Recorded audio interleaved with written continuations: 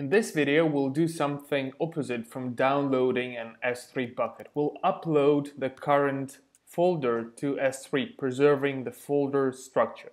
So currently we have this local dir with 2 files in it, and we'll upload it to this my very second S3 bucket, preserving the folder structure. Right, so we'll do the AWS S3 ls to list our buckets, right? And that's the my very second S3 bucket, which we're gonna upload our directory and files to. Now the command is AWS3 sync.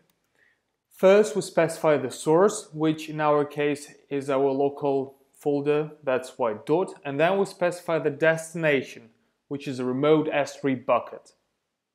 Enter, and 2 files get uploaded to the remote S3 bucket.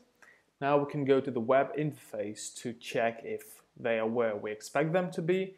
Okay, so local dir is in a very second S3 bucket, as well as the files.